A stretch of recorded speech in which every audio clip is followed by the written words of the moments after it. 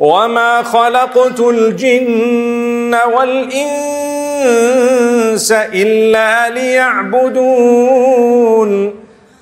We know this verse, we've heard this verse, we understand this verse. It means, I have not created mankind or jinnkind except that they worship me, except for them to worship me.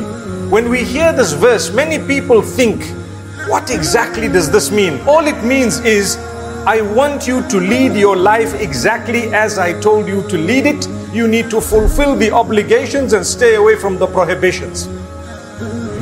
My beloved brothers and sisters, some might find it absurd that a human being like us, created with such a sophisticated brain, with such beautiful posture, with such organs that are unmatched, and yet he or she only lives for a few years on earth and disappears.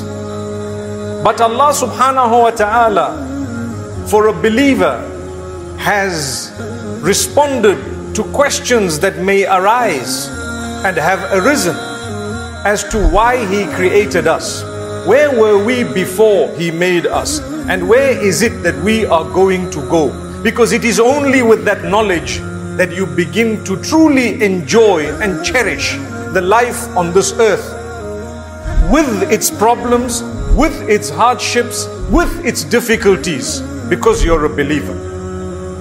If you do not believe, and you do not want to look into what Allah Himself has said about where you were, where you are, and where you are going, you will never be able to understand, and you won't enjoy truly, because for you, it will be a rat race throughout your life. You will be running behind things that do not have deeper pleasure than a few moments.